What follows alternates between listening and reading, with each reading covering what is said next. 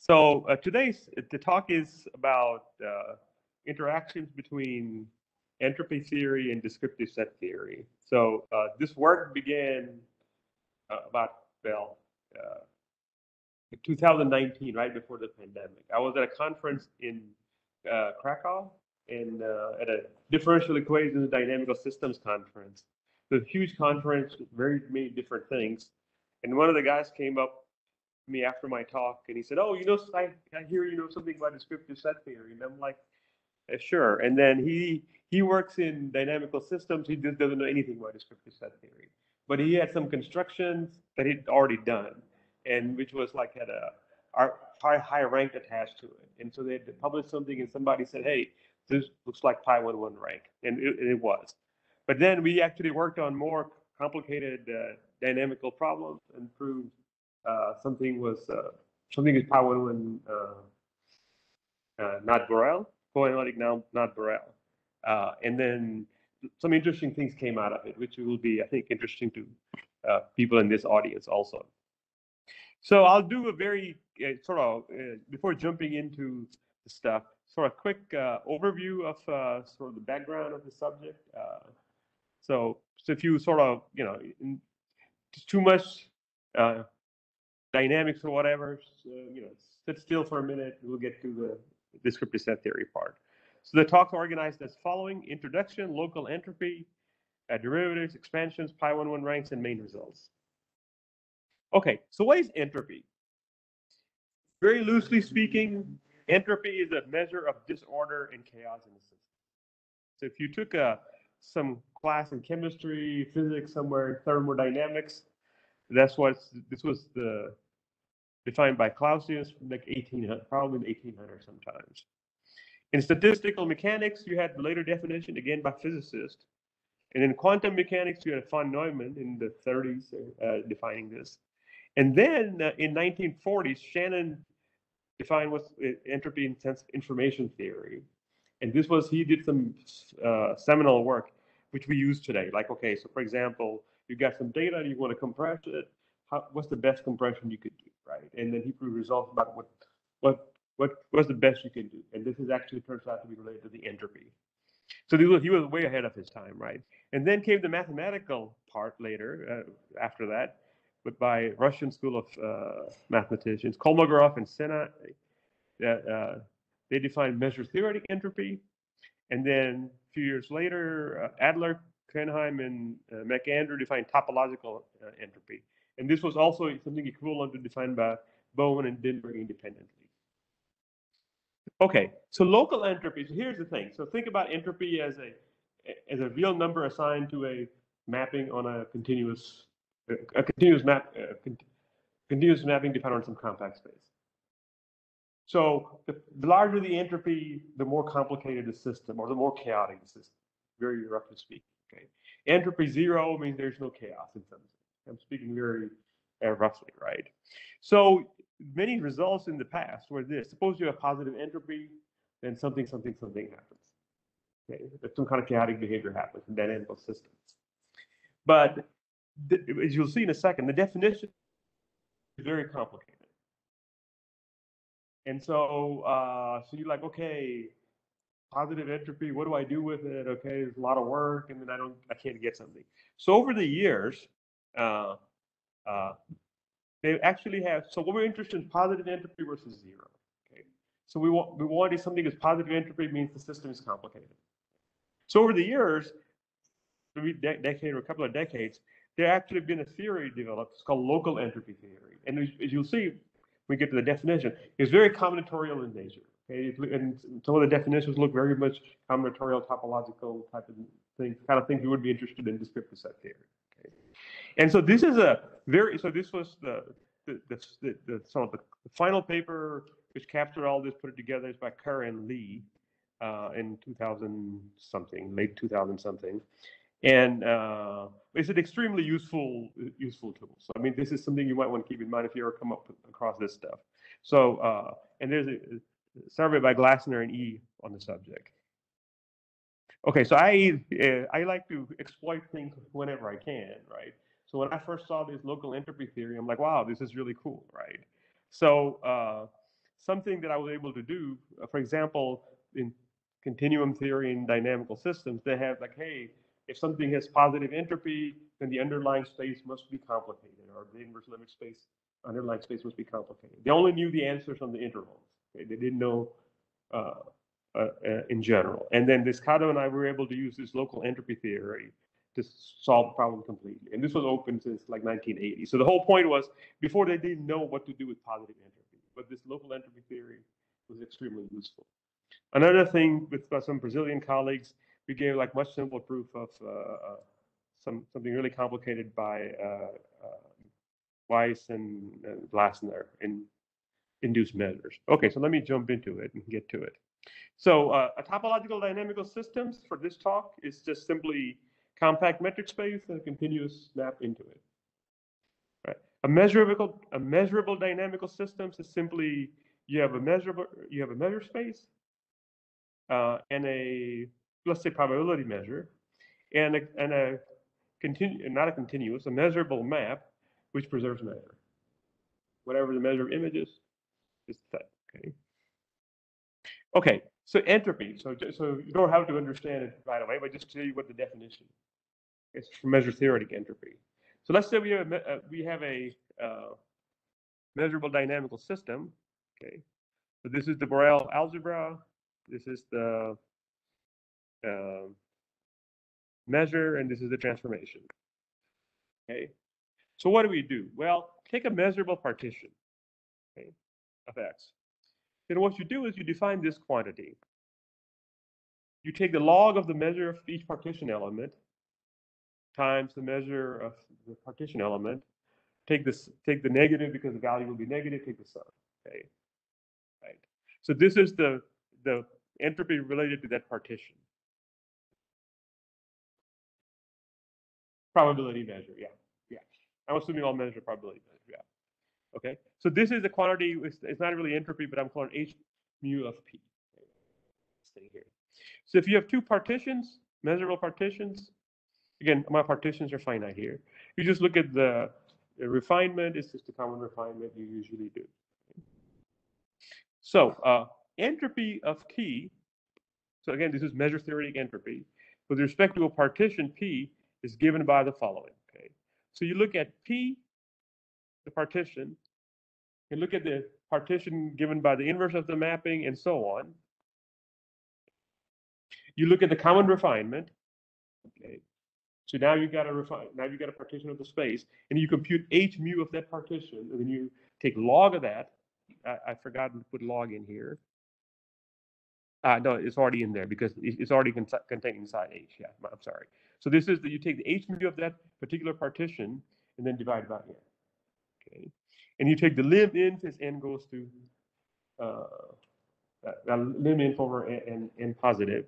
So the entropy of T is this particular quantity when you take soup over all the partitions. All right, so if you've got a mapping and an object, you're like, okay, by the time you do all this is too much work. Unless you're very simple example, which we'll look at in a minute. Okay. So how do you actually get the exact entropy? So okay, for my talk, we're interested in positive entropy or zero entropy, and that's a big distinction. Okay, so again, the point here is, okay, if you don't get the definition, that's okay, because that's the whole point of the local entropy theory.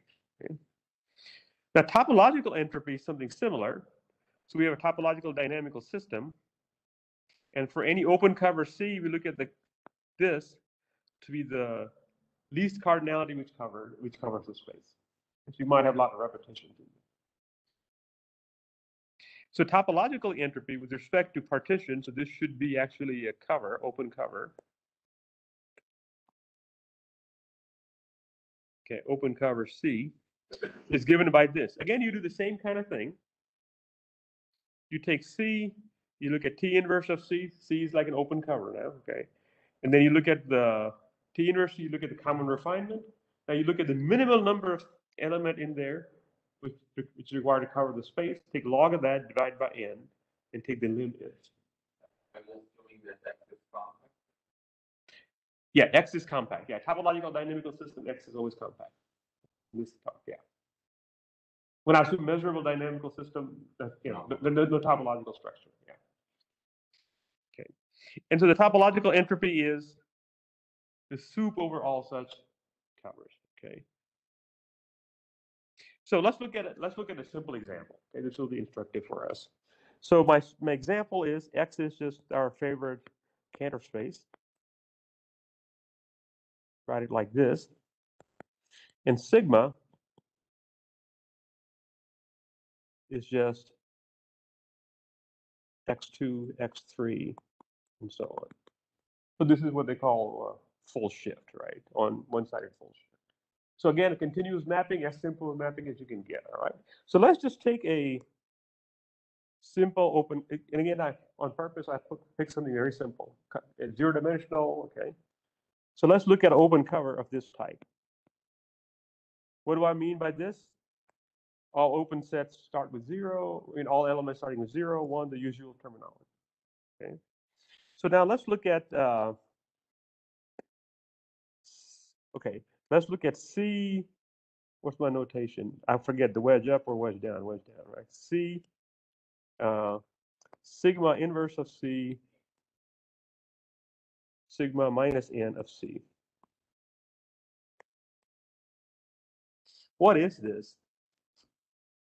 Well, look, here, just everything which starts, break it into two pieces, starts with 0 or 1. What's sigma inverse of C? Well, this is going to be everything which is in the second coordinate, well, the next coordinate is either 0 or 1, okay? And so on. And when I look at the common refinement, I'll just get all the strings of length actually n plus 1, okay? So this will be all the tau in 0, 1 through n plus, okay.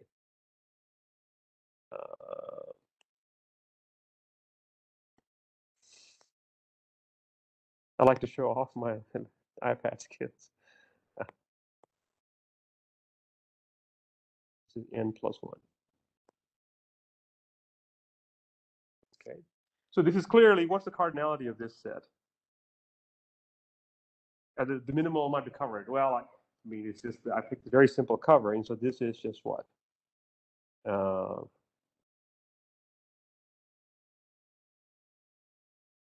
It's 2 to the n plus 1. Okay. And I take log of this divided by n. So my entropy, and n goes to infinity. So now my entropy with respect to this cover is log 2. Okay, so the topological entropy of this particular cover is log 2. Now you can prove that this is the maximum you can get for this particular map. So I picked a very simple example, and I calculated its topological entropy. And again, everything's picked just right, so I didn't compute it, but I at least showed it's positive. Okay, so a couple of other definitions from dynamics. A system is transitive. Means what? You give me two non-empty open sets, U and V. In some future times, I go from U to V. That's the transitive part. Weakly mixing means the product is transitive, so well, don't worry about that so much here. Mixing, okay, means much stronger than transitive. It means given any two open sets, not only can I go from U to V by iterates of T, but from some point on, always the image always intersects V. That's mixing, topological mixing. So let me look at it, give you a mixing example.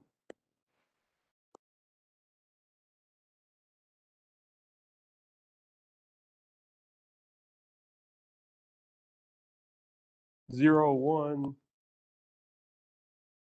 that, okay? So I claim this map is mixing. Well, look, if I look at its iterates, what do I get?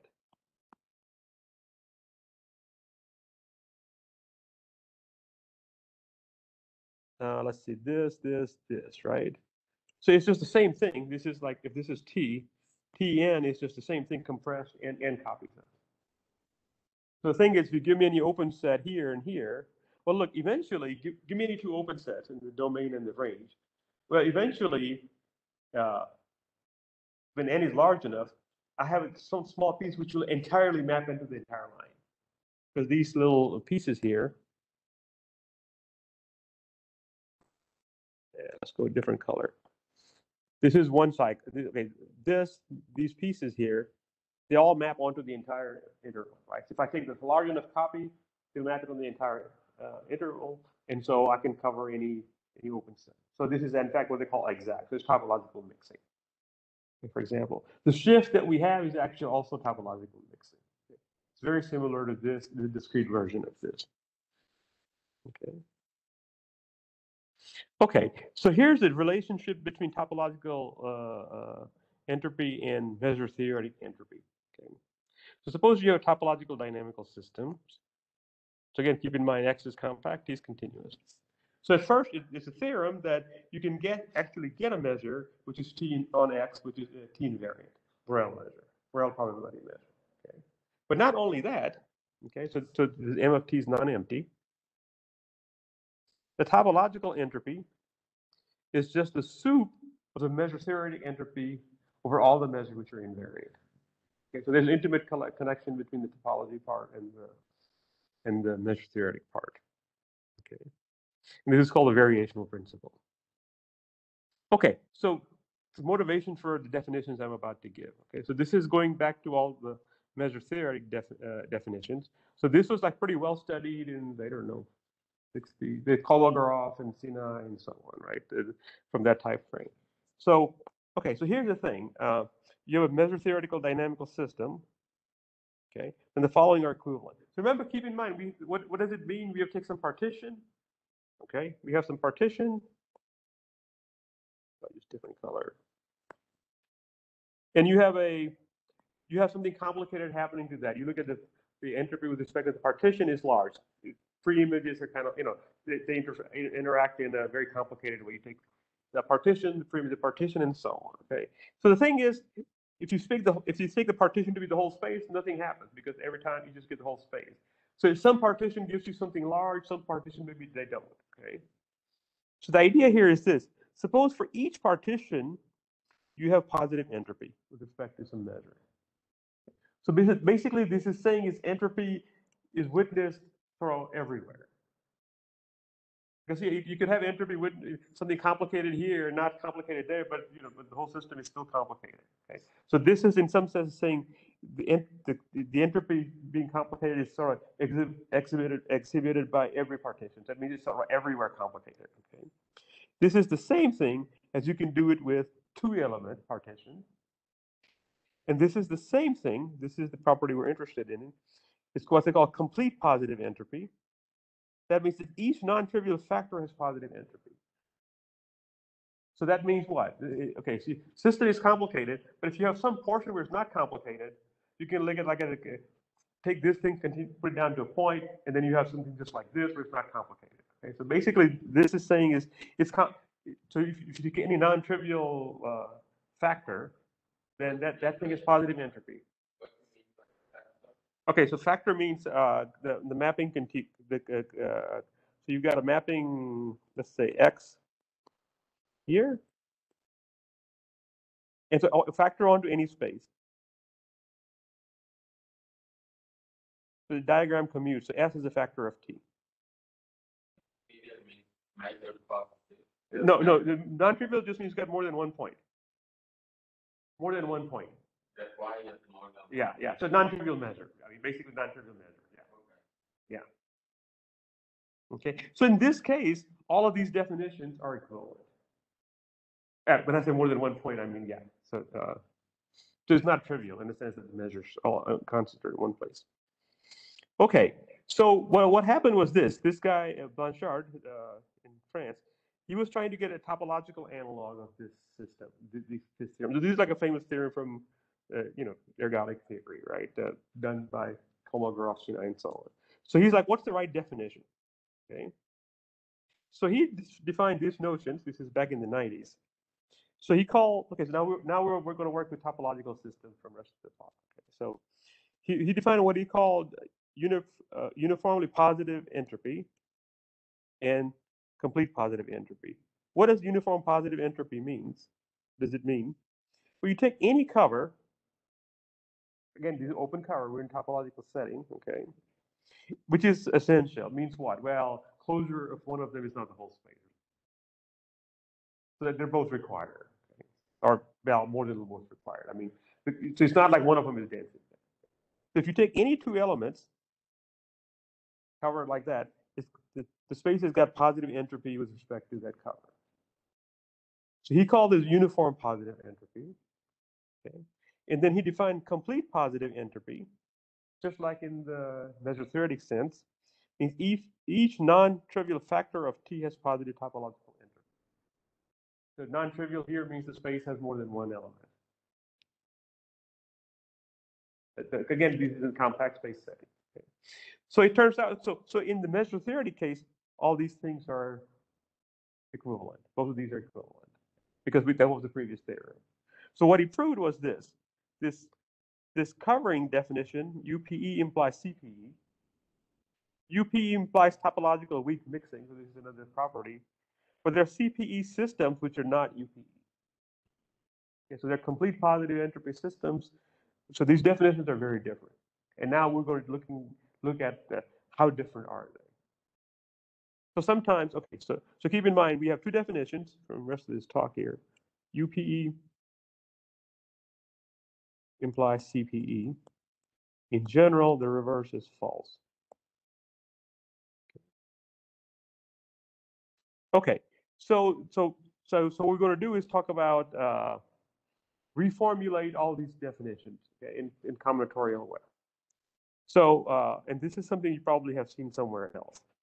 Okay, so we have a mapping T from X to X.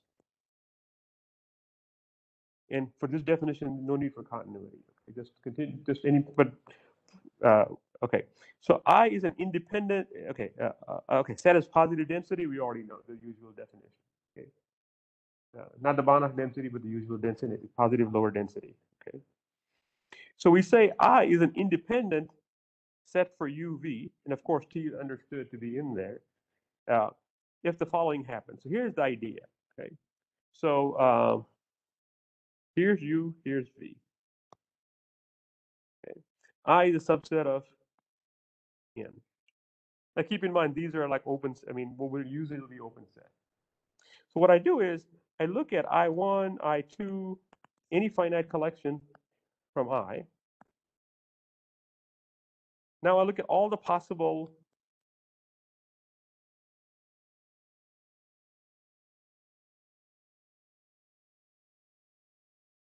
so think about these as coordinate, okay?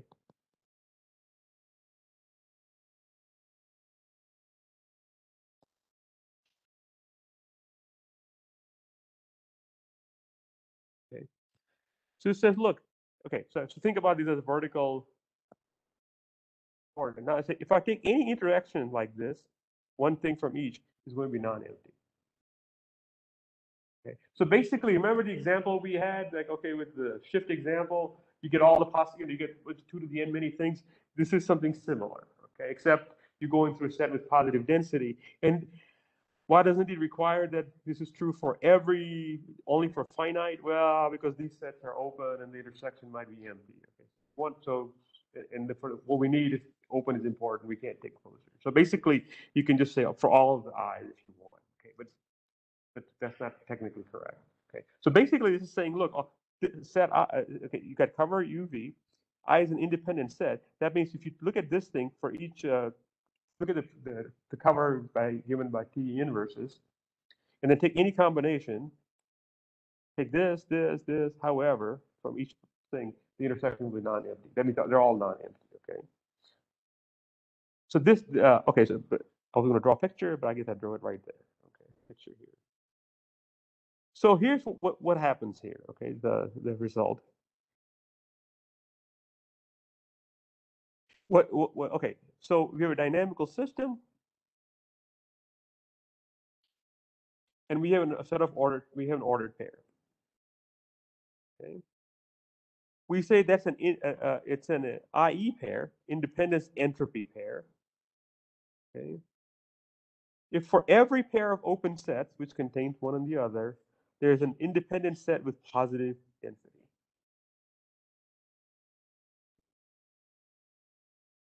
So here's what it said. Right? Let me just go to the picture here. So you got x1. Okay, let me do it here. X1, X2, an IE pair. Let's just say IE pair, okay, here. Means what?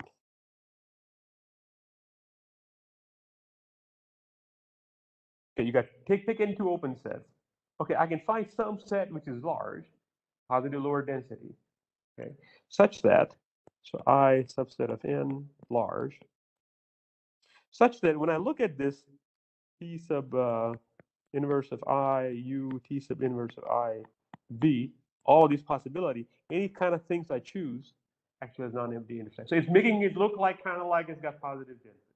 Okay. If you go back to look at the example, the first example, okay, there the independent set of positive density was all of n, because you can do it for every n. So the theorem is what they prove, and this was like not, I mean, it's their theorem, but this was culmination of lots of other results, right? So a set has positive entropy. Okay, this is all topological entropy. Okay, if and only if you can find two distinct points which are entropy pair for this system. So basically, you've taken away all the dynamics apart to turn it into a combinatorial problem. Okay, so if you got something with positive entropy, that means what? Well, okay, taking the 2 points, taking two open sets, you can find independent set with positive density, something happens. Okay, so you've sort of gotten rid of take all the possible open covers, take the lim sup and limit and all of that. Okay. Okay, and so positive entropy means there's an ordered pair, which is x is not equal to y, which is an entropy pair. And a system has UPE, that means every pair is an entropy pair. So this is basically saying entropy, every pair point witnesses entropy, the positive entropy. And so, okay, so a system has CPE, this is another result, if the smallest closed equivalence relation containing the entropy pair is the whole space. So now we're getting more closer to the stuff we were all like in descriptive set theory, right? Equivalence relation, okay? So that is, okay.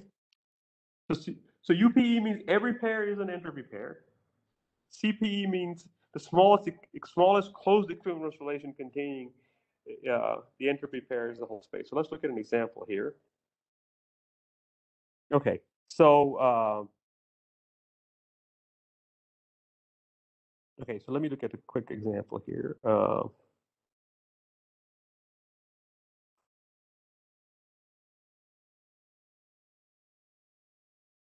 So this example, this mapping, you can prove that every pair is an entropy pair. Okay, so this is basically like the shift map. Okay, except do some change here. Okay, so if you pick, okay, here you can prove that every pair is an entropy pair. Every pair here is entropy pair. Every pair here is entropy pair. But the thing is, these two parts. Actually, let me do it. I didn't do this well. Okay, this is incorrect. Let me do it properly.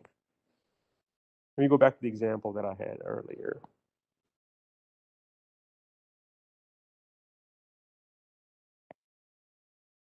Okay. So everything is invariant, right? So everything here, okay, any two pair here is entropy pair, any two pair entropy is entropy pair. But there's no interaction between here and here except at this particular point. Okay. So it's a what they call it's not an UPE system because not every pair is an entropy pair. But what's the equivalence relation of entropy pair? Well, look, if I look at it, this is 0 and 1 and 2. So what's my E of xt? So this is 0, 1 squared cross 1, 2 squared. What's the smallest equivalence relationship containing that? Well, I get the whole space, right? And just one time. I do the smallest closed equivalence relation containing it. It's just, I apply, if this is not an equivalence relation, but if I take the smallest equivalence relation containing it, I get the whole space. Okay. So let me do a couple other examples just as purely topological. So forget the entropy for a second, okay? And to keep this in mind, and this will be essential for, I want to put the Cantor space here. So I'm drawing the complementary intervals. Okay. So I'm looking at interval 0, 1. Okay. So my set E, will be union of, okay, so the Cantor set cross Cantor set. Sure. Whoops. Now I got it correct. In principle, your picture, the EXT, or when the picture with the two squares, is an equivalence relation, but just in the subdomain. Right. So it's the equivalence relation on 0, 1, equivalence relation on 1, 2, but on the whole space, it's not an equivalence relation. So it's always an equivalence relation of the subdomain. Right. It was just your example. Right. It's always an equivalence relation. If I take any XP, Uh-huh. look at EXP. Right. Is it always an equivalence relation from some subdomain? No, we'll get to, yeah, no, because it might even be empty. That case, it was Right. So all I wanted to do was show an example of something which is CPE but not UPE. Yeah. It's not UPE, yeah.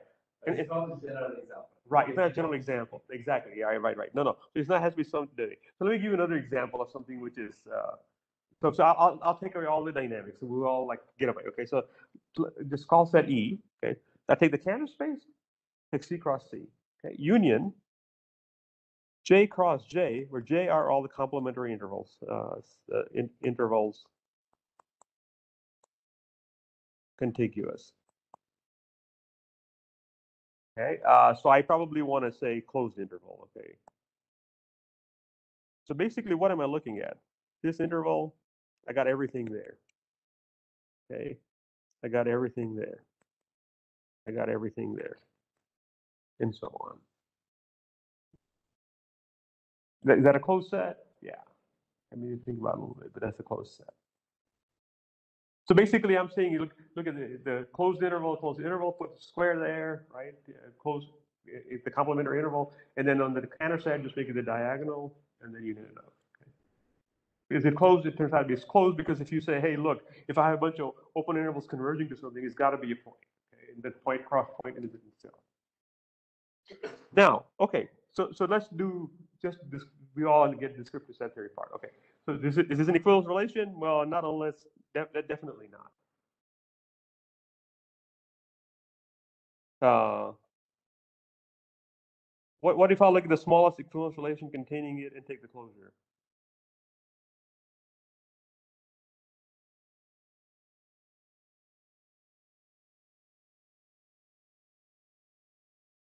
Oh yeah, let's see. Let me first check. Okay, it is okay. Wait, hang on one second.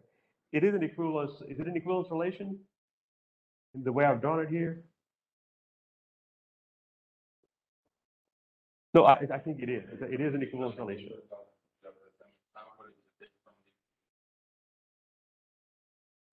No. Okay, but okay, but it's not the whole space. But it is an equivalence relation. Okay, and it's closed. Okay. So if I take the closure, if I take the equivalent relation, take the closure, I can't get the whole space cross itself. So this example says, look, so what I'll do is this. I mean, okay, at some point what I'll do is inside here, I'll put something like this in here. Okay. That's my mapping. And then the entropy pair will turn out to be exactly this. And this will be a mapping which is not CPE. Okay. Now let me do another quick example over here because I think this is like for this audience. So let me take a. Okay, is this clear? This is a closed set. It being closed closed under it's an equivalence relation. Okay. But now let me take a slightly different approach. Same kind of thing. Okay. So instead of this Cantor space, I want to take a let's say countable closed set. Okay. Compact set. So I'll look at K cross K. And its complement is, okay, a bunch of open intervals. I do exactly the same thing. Now keep in mind, it's a countable set. So not every point is a limit point. So it's going to have a picture like I had before somewhere. Okay. Okay. So let me be more precise. Okay. So let me be more precise just to get the example out. Right. Okay. So let me actually just make a simple, a specific example. Have a sequence converging. That's my compact set. Okay. And my so this is K. Okay. K is the C convergent sequence. So what do I do? I get K cross K, look at the complementary interval, take the closure, and then that cross itself. Okay. So it looks something like this.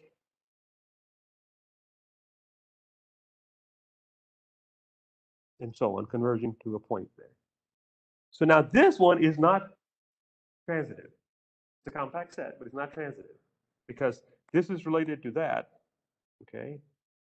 This point is related to that, and this point is related to that, but this is not related to that in the picture. Okay, but what can I do? Well, I can take its equivalence relation containing it. Okay, then I get everything except 1, 1, except things contained inside here connecting to 1. But when I take the closure, I get the whole space. So I've got like the Cantor-Benedictson rank here. So if I take any countable compact set and I do this picture, okay, construct a set like this. Okay, so forget all the dynamics for a second. What I get is that it's I look at this smallest equivalence relation containing it. Okay, eventually I'll wind up with the whole 0, 1 cross 0, 1 square, and somehow it's related to the rank of the Cantor-Benedictson rank of the object that I'm looking at. You might have to fuzz it a little bit because okay. Is that sort of clear now? Okay, so we got rid of all the dynamics, right? So here's the thing. When we want to construct examples, we want to construct complicated dynamical systems. So to get CPE of larger and larger classes, okay? So the entropy pairs satisfy something like this. And then we just get rid of, don't even forget the dynamics and just say, look, we got some kind of rank kind of stuff, and then that's going to be, we get a large rank attached to it. Okay, so that's sort of the idea behind some of this stuff. Okay, so this is what more precisely. Let X be a compact metric space. E is a subset of X squared. Then E plus is the smallest equivalence relations that contain E. Okay, and then gamma of E, then you take its closure. So for successor ordinal, you do the obvious thing. The limit ordinal, you take the union and you take the closure. Okay, this is exactly what we're doing in specific examples. Okay. Okay, I already did the example on the other page here. Okay. Okay, so this is my co-author. This is the earlier paper they wrote before I got into things here. So Felipe.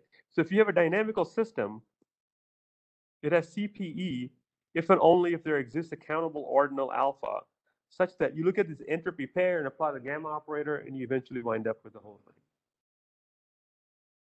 And this is what they call the CPE rank of a dynamical system.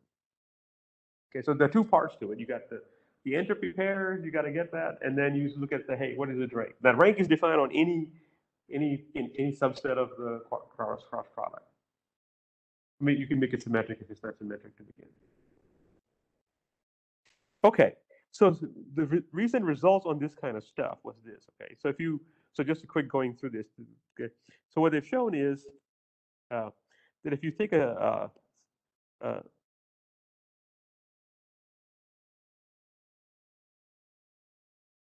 okay, so you take you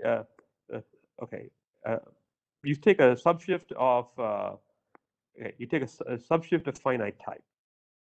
This is one dimensional, mag Z here. Okay, so if you don't know what that means, don't worry about it. But with the CPE property, and this turns out to be light phase Borel. So there's like effective results in there. Okay, and then this result that I've talked about, what they proved is that if you're on the Cantor space, then the CPE rank, what they proved is if you're in the Cantor space, you can get CPE system with arbitrarily high rank. Okay. So Westrick, and this is another logician, so she proved that CPE rank is light phase pi 1, 1 rank. Okay. And then as a corollary to all this, you get that the CPE system is pi11 and not Borel. And so what's the thing here? Okay, so this is a nice paper by Westrick. This is more like a tiling and a lot of this kind of stuff, but it's more light phase stuff. So she proved that if you have two-dimensional shifts of finite type with the complete positive entropy property, then it's light phase pi11 complete. Okay, and recently another guy showed that if you take a substitute with CPE property, okay, so this now you're talking about not light phase, but all possible things. Then you can get things with arbitrarily high rank, and it's not Borel. Okay, so what is it that we did? Okay, so let me do. I've got what, 10 minutes, 15 minutes, 15 minutes. Okay, so let me talk about. Okay, so this stuff you probably already know. So as you already see, when you took the gamma rank, okay, it looks like it's not a derivative. It's exactly the opposite. You take a set, you take its smallest equivalence, you take an equivalence relation containing it, take the closure. Keep doing it, right? Okay, so so this looks like the analog of Borel derivatives. So quick review of the Borel derivatives. What do we have? A compact mapping from compact set to compact set. If it's a derivative, means B of A is a subset of A, right? You got a set. You apply the derivative, you get something smaller, right? If A subset of B is this, right? Borel derivative means mapping is Borel, right? And in the limit ordinal, you define the intersection. So the derivatives include, give you some sort of operator, right? For each lambda, you get a particular thing. Okay. So what's the basic theorem from descriptive set theory? That says if you have a Borel derivative, look at everything whose derivative at some point winds up being empty. That's a pi11 set. And define the rank by where it's the first time you get empty set. Okay, the set is pi11, and this rank is a pi11 rank on it. And this is your standard Borel derivatives from Kekersis, right? So we wanted to do something for expansion. So in his book, he said like, well, expansion, you just take the complements, right? That's an expansion. But this is something different, okay? Because you take the complement and you take the closure, okay? So so what we did was, okay, so we defined it in exactly the same way. So an expansion is what? A is a subset of E of A. If A is a subset of B, then expansion contains that, the obvious thing. And then at the limit, at the successor ordinal, you just apply the operator, right? And then at the limit ordinal, you take the union and take the closure. Okay. And look at the least place where you stabilize, and that's called e to the infinity of A. This is the stable part of it. Okay. So what we proved was the following. So suppose you have a compact metric space and a Borel expansion. Okay. And look at set of all C such that at some alpha you get the whole space, the expansion. Okay. This is pi11. And the rank you associate with it the first time we get the whole space, it's a pi11 rank. Okay. So the proof, okay, the proof follows very closely to the proof of Kekersis. Okay. But it's not the same because first I'm like, well, okay, it's the same thing. But then because you take the union and take the closure, so you got to do some work. Okay, so it's not, okay, so the nice thing about this, I had to go and learn the proof in detail from the thing, right? So I'm like, okay, and then I realized how clever the original was. And this is basically follows that. So it's not, but so it's nice to actually really learn that the original proof. Okay, so we got this gamma operator, right? So what we proved is, okay, so let X be a compact metric space, and then this, the set of all continuous functions from X into X with the uniform topology. So you take a function and map it to the entropy set, entropy pairs. That's the Borel map. So you would hope that would be true. Okay, that's true. It's not low. It's not continuous. Okay, and then this other thing that we have, you take a subset of a compact metric space, the cross product, and just apply the gamma operator. That's the Borel map. Okay, that's easy to see. You take a set, you take a small sequential containing, you take the closure. Okay, that's the Borel set. So putting these two together, and the previous theorem about the expansion, you get that. Okay, a CB the set of all. Okay, so if you look at the set of all mapping dynamical system which satisfy CPE, then it's pi11. Moreover, the map, which gives you take a operator, look at its entropy pair, and then look at its gamma rank. Okay, that is a pi11 rank because we proved everything in between was Borel. Okay, so again, this is not sort of the main result of the paper, right? This was sort of the something there. Okay, so here's what we're interested in. So if you have X is a Cantor space, the set of all. So okay, here is UPE. Here's CPE.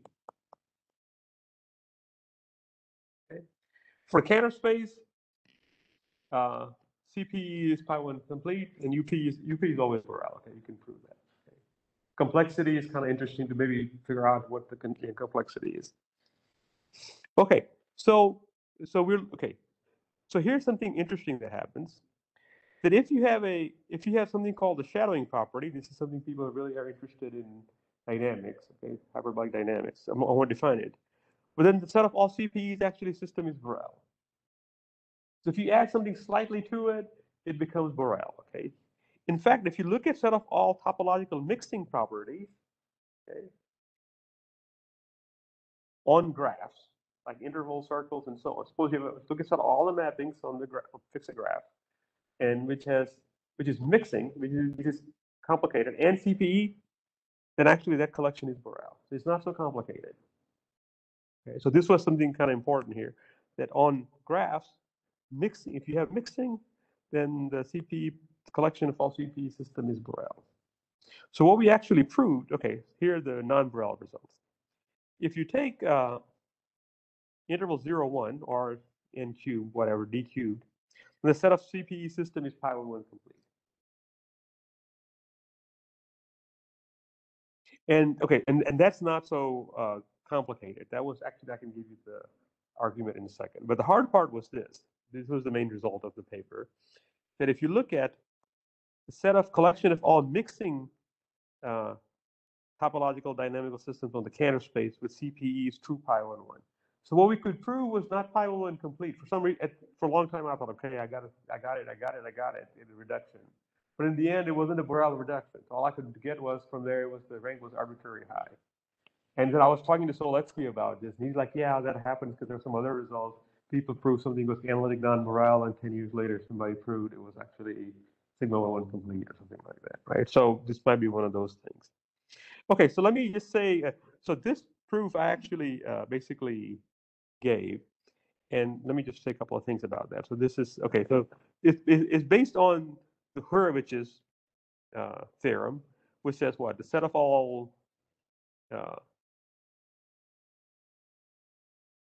countable sets is pi11 complete. This is your classical Hurwicz theorem. Okay, so this is basically, okay, so I'll just finish it up here in a minute. So the main theorem is really complicated, but let me just give you the simple thing about the interval 0, 1, just mixing things. Okay, so what do? Let K be countable. So I'm going to assign a map, let's say TK, from 0, 1 to 0, 1. Okay, so what's T sub K? But this is exactly the map that I discussed earlier. Yeah, bring my 1 down here. Oops. Okay, so I put my K here, whatever K is. I look at the complement of K.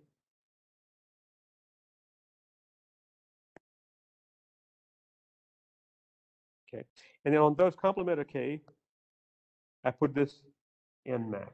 Okay, and so on. And on K, I make it the identity. So T sub K, okay, equals to this on J, an identity on K. Okay.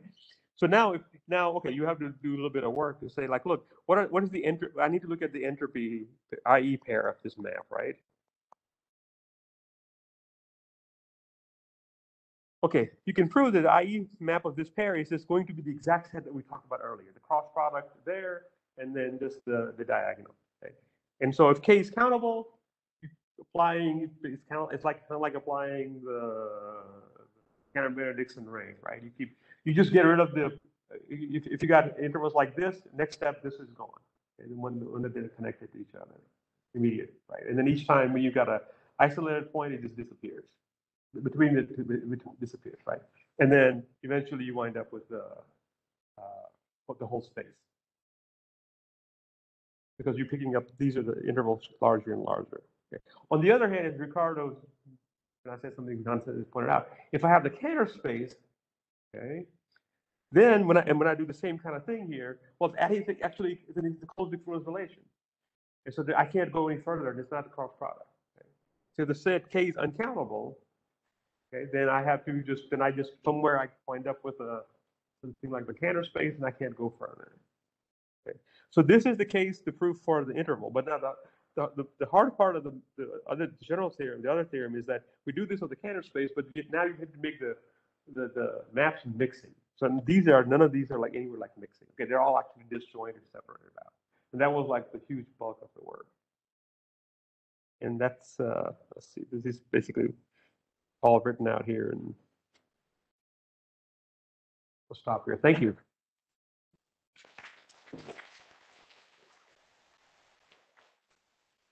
Okay, Rafael Caro ha alzato la mano. Hey, Rafael. Okay, can you hear me? Yeah, I can hear you. Hey. Hey. No, I was just wondering about these N maps. Did you just like, because I stumbled upon the same kind of maps for a different problem, and I was wondering, did you come up with these, or is there a sort of general theory, or is it how? Oh no, so this is fairly standard. Basically, okay, so the N map, right? I mean, Yeah. from the dynamics, right? So like the way I had it here. Okay, so you can think about this as okay, in some sense like shift on three symbols. Okay. So you would, I mean, okay, so topological dynamics, you worry about continuous, but it's something like this. Okay. So in fact, yeah, so this N maps, this stuff is like really standard. I mean, yeah. So I could have easily used map like this, but then I had to worry about connecting up properly. So there's nothing special about the N map. All I really need is that in this particular proof that I did, I just need something which is UPE. Every pair is an entropy pair. Okay. And there are lots and lots of examples of this. It's just I chose this one because it's very simple, and I can connect it up very easily without making it too unnecessarily complicated. All right, and so I was wondering, did you ever try to sort of make a scheme of these maps and look at the uniform limit of them, and it would sort of like give you a fractal map from 0, 1 to 0, 1. Does it ring a bell, or absolutely not? What I mean, okay, so that's sort of okay. Okay, not in this context, but people have done that, but not in this context. Because here, what we're interested in, not so much you're trying to get UPE system, right? So the goal was kind of something different here. Okay. Because the goal was not, see, it was not the complex. Okay, so the goal, because you still want the, I mean, you want to start with something fairly, something which is UPE, right? I mean, every pair is an ordered entropy pair, and then you want to build larger and larger and larger complicated system using it. Mm-hmm. So this was not what we looked at in this particular context. Yeah. Because it doesn't help anything, right? It doesn't build anything. So because the map itself is not so important as the set of entropy pairs, right? What the map does is kind of, in some sense, kind of irrelevant as long as you get the right collection of entropy pairs out. All right, thank you. Sure. Question? Comments? Okay, thanks again, Darji. Thank you. Oh,